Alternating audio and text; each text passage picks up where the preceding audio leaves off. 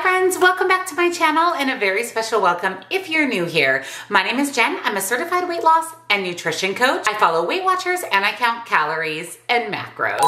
Happy Friday. It is Friday. It is post vacation weigh-in. We're going to talk about my week, my weigh-in, and the WW workshop topic, which, spoiler alert, ties in perfectly with my post-vacation weigh-in. So if you're excited, give this video a big thumbs up. Subscribe if you're not, because I do a weigh-in every Friday and I do upload 5 videos per week. Check out the description box down below where you will find nutrition coaching. Highly recommend macros and calories. Like I said, I count those and I lost 90 pounds last year and have lost almost 140 pounds total. You'll also find links and discounts to my favorite healthy things.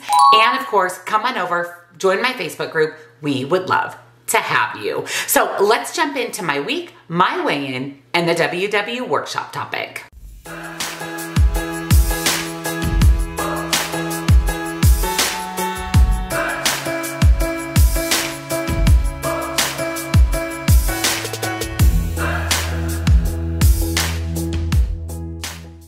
Happy Friday, friends. I hope you had a fantastic week. Like I mentioned in the beginning, I actually just got back from vacation. I had a little girls trip, little getaway in San Diego, California with my friend Rachel and my friend Kelly, and we had such an amazing time. And in addition to that, I did a subscriber meetup and we had a fantastic turnout. Thank you to everybody who showed up. Susan, Wendy, Sabrina, Heather, Lorraine, everyone who showed up. It was so much fun. We took an amazing hike. We went to dinner. We had coffee. We did some shopping. We just had an amazing subscriber meetup, and it's so nice to connect with all of you in person and really build on the foundation of friendship we already have here on YouTube. It was amazing. My heart was so full after this weekend. It just really filled my heart with so much joy to meet everybody. I also did a 5K while I was in San Diego. It was just an amazing, amazing vacation. I enjoyed all the good food. I did not track my food on vacation. I typically don't track my food when I'm on vacation. I just try to be mindful, but I'm also on vacation. So I want to enjoy all of the foods native to wherever I'm traveling to. But overall, I had a great trip. I did a hike, I worked out in the gym, and I did a 5K. So I was super active, which of course just helps with eating some of the foods that I normally don't eat day to day. As soon as I got home Sunday night, it was back on track. In fact, even though I got home a little bit later Sunday night, I was up at 4 a.m.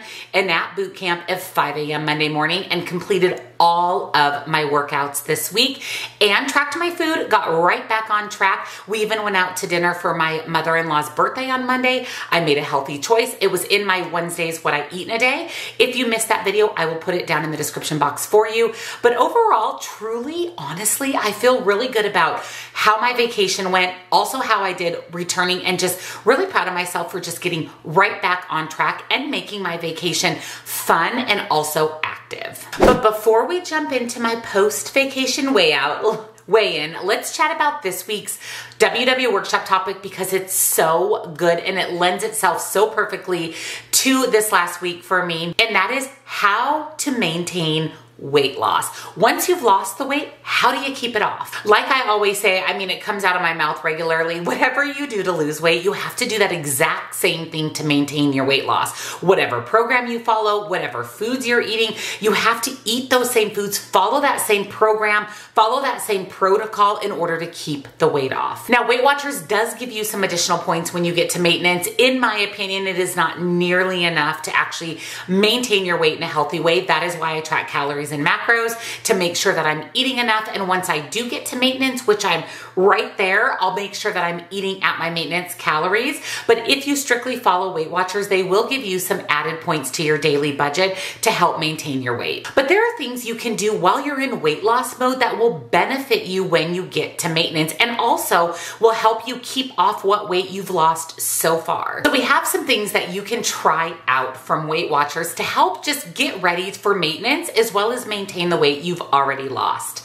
And number 1, when could pressing pause on weight loss be helpful? Maybe during a vacation, holiday weekend, or stressful time at work. Number 2, how long will you be in maintenance mode? Decide on a date, time frame, or other marker to refocus on weight loss. Number 3, what 2 or 3 things can help you keep the scale steady? Maybe it's tracking your food, weighing yourself at the same time, attending your workshops, maintaining your activity routine, or anything else that would benefit you. Number 4, write out your plan. Starting on such and such date, I'll update my WW app food settings to maintain my weight and continue to do these things. On this date, I'll switch my focus and app settings back to losing weight. There is nothing wrong with going into maintenance mode. It's actually, in scientific terms, called a diet break. We shouldn't be in a caloric deficit forever. We shouldn't be on Weight Watchers in a deficit for months or years and years and years. There should be times that we take a diet break or that we go into maintenance mode. When I'm on vacation, I'm basically putting myself into maintenance mode. I'm eating more calories than normal. I'm just focusing on enjoying my vacation and not stressing about the food. And my goal whenever I travel or whenever I go into a diet break or maintenance mode is to maintain my weight. That is my ultimate goal. You know that in the month of December, I did maintain, not gain. I just focused on really having maintenance overall in the month of December. That is very smart to do because it does give your body a break from dieting. It allows you to eat a little bit more calories to enjoy the event, to enjoy the vacation, and to come back in maintenance rather than gaining weight. Now, of course, you may see the scale spike up a little bit. I know for me, the day Monday when I weighed in, the scale was up a little bit from traveling, from travel bloat, from of course eating foods I don't normally eat. But taking a break or a diet break and putting yourself into maintenance actually is really beneficial for your journey. Technically, you should only be in weight loss mode or in a calorie deficit for about 6 to 8 weeks. So that's about a month and a half to 2 months. And then you should take a maintenance mode or take a diet break for another few weeks before going back into weight loss mode. This is what is really most healthy for your body and your metabolism. So take advantage of this. Set your app to maintenance when you want to go on a vacation or just enjoy a little break from dieting. I'm not suggesting that you shift to maintenance every time life happens, right? Every vacation, every holiday, every time you're stressed out. But taking a diet break or shifting into maintenance pretty regularly can be really beneficial. Take a pause and really think about, is switching into maintenance mode something that you need to do? And remember, there's nothing wrong with switching into maintenance mode or taking a diet break. In fact, it prepares you for what's to come when you reach your weight loss goal. Maintenance is harder than weight loss. You don't have something exciting happening every week, seeing that scale go down. You're literally just humdrum maintaining your weight just smooth and steady rather than getting excited seeing that scale move. So maintaining your weight can be even harder than being in weight loss mode. So practicing that while you're losing weight not only helps your health, your metabolism, your body, but can set you up for success when you do get to maintenance. In fact, I want to share 3 fast facts from Weight Watchers with you. Number 1, we can temporarily shift from losing to maintaining weight at any point during our journey. Number 2, this can help us stay connected to our journey when we need more flexibility for other priorities.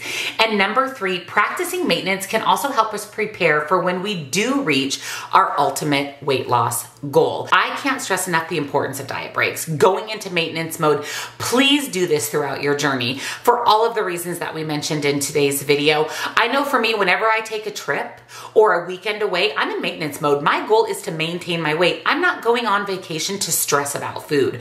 I'm going on vacation to enjoy vacation. I'm going away for the weekend to enjoy a weekend away. I'm taking a stress break from work to alleviate stress, not to stress about food.